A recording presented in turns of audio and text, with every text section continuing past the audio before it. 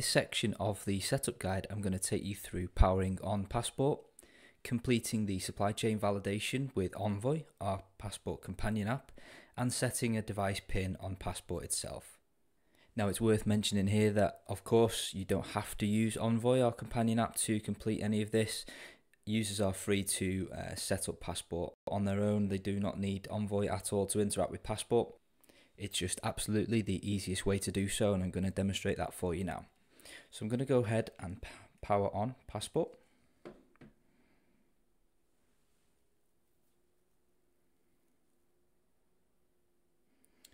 And we have the welcome screen. Passport says, "Welcome to Passport.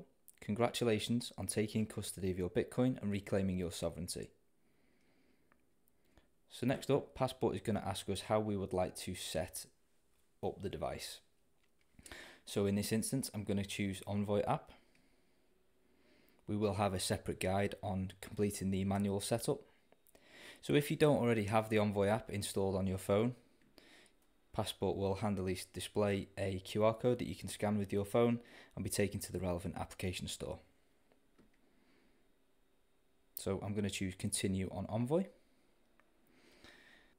So I'm just going to tell Envoy that we are setting up a new Passport. And then we have the terms and conditions of use, which you can read through at your leisure. And once you've done so, you can press I accept. So Envoy now says, first let's make sure your Passport is secure. This security check will ensure your Passport has not been tampered with during shipping. So Envoy is then going to display an animated QR code which Passport needs to scan.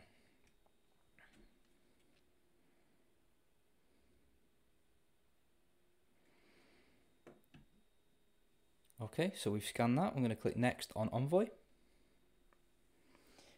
Now, Envoy wants to scan a QR code that Passport is going to display to complete the supply chain validation. So I'm just going to tap continue on Envoy, give Envoy permission to use my camera, and scan the QR code being displayed by Passport.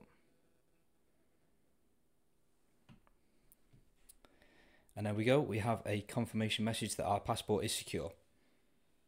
If at this stage you were to see a message stating that your Passport is insecure, please do contact us at hello@foundationdevices.com so that we can help you investigate what might have gone wrong.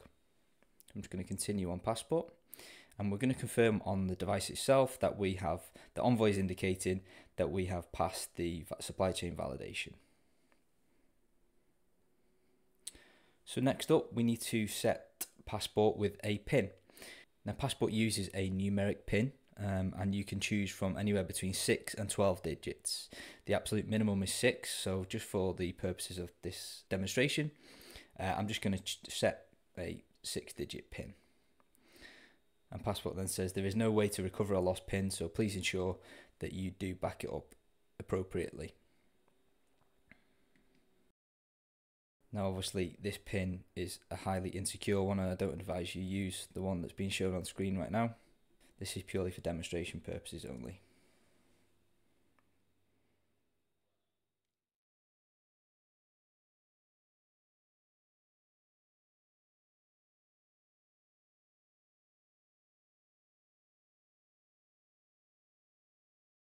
And there we have the PIN set successfully on Passport, and it is now ready for a firmware update.